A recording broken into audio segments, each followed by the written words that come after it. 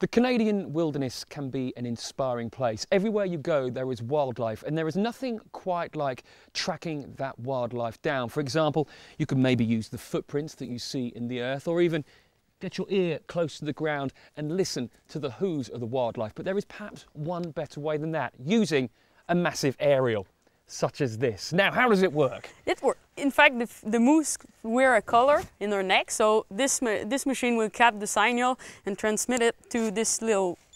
So if I point in the good direction, it's that way maybe.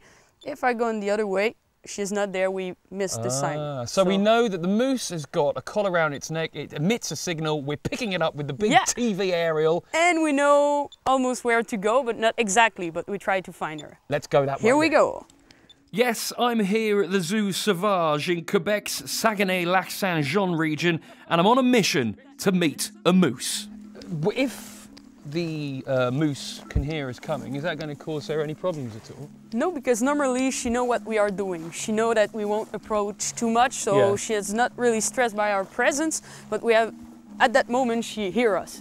Of course, she had really good ear, so she can hear us now, but normally she don't go away, because she knows that we won't go too close to her, so she knows we are not stressed. I don't want to cause any stress. No. Oh, is that weak? On est dans la bonne direction. Ooh, we are in the good way, but maybe not far. I don't know where she is, but we are in the good way, so we continue. We're on the good way. Yeah. Positive. This way, and she's somewhere right in front. So where now? Through here? Yeah, we will go through the wild. We're off-roading. Let's off-road. Off-road. Okay.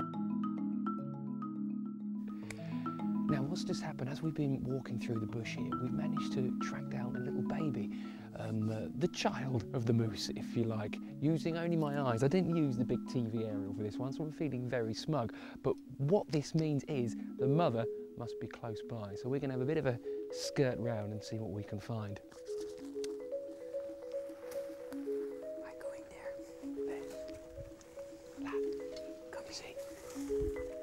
Sitting down.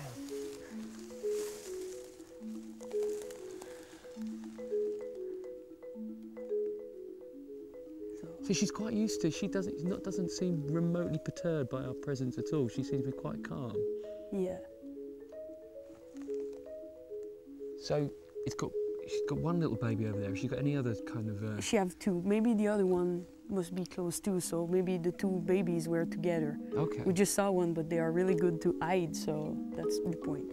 So maybe the other baby was with her. We will try to approach and see maybe the other one. Okay. Of course, they are not far. How close can you safely get? How much distance should we leave? That's almost okay. More close than that, it will stress her, so she will leave. If we go more close to her, she will leave. That, of course. So there we go. Mission accomplished. All you need is a guide, a TV aerial, and a zoo.